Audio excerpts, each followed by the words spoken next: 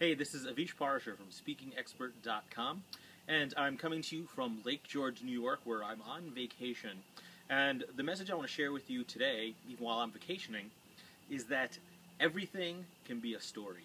Everything that happens in your life can have a lesson in it. You just need to start training your mind to look for those things. If you've ever seen a great keynote speaker, sometimes you get jealous, like, oh, I wish I had stories like that person. Well, if you really listen to what they're saying, a lot of their stories aren't all that impressive or amazing. Sure, there's some of them who have stories about climbing Mount Everest or winning Olympic gold medals. You and I may not be able to compete with them. However, if you listen to some of the other ones who really captivate you, they're just telling stories that any of us could have about a shopping experience or a time they spent with their family. So I'm up here on vacation, and yet I've probably had a few experiences that I can pull stories from already. My wife and I went horseback riding. It was the first time for me. I could pull lessons out of that, like the guy running it saying that, the horse needs to be led, and if you just lead with strength, the horse will follow. Well, there's a leadership lesson there, right? I went canoeing for the first time, and I loved it. It was great. I'd never done it before. But what's interesting is I took that first step in the canoe and I felt it wobble. My gut reaction said, maybe you shouldn't do this. But I got in, and, once I got used to it, I had a great time. So I could pull a lesson out of that story about how a lot of times when we start taking that first step, that little voice is going to go off in your head telling you to go back. But if you just push through and get a little practice, you get better.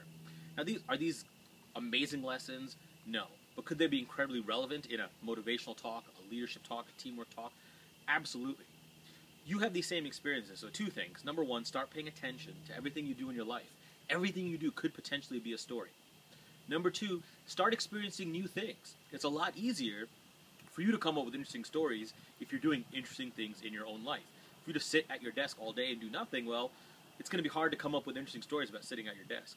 But if you try something new, go canoeing, ride a horse, go to a part of town you don't go to, try a different cuisine, go to some activity, see a play.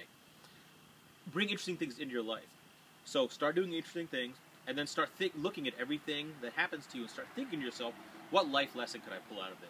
What business lesson could I pull out of this? You can do that. It's a way of working while you're on vacation without making your wife mad because you're working. And it's a way of building a rich story file that you can use in speeches of any nature. So I hope that tip helped. Once again, this is Avish Parashar from SpeakingExpert.com.